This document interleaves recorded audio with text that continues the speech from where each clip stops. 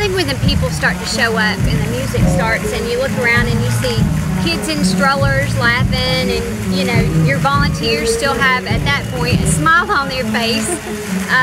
you know, it makes you feel like you're part of something bigger than just maybe your specific role in the festival. So it really feels like a community and like a family coming together. I think just getting it started at 4 o'clock, the kickoff bands on the stages,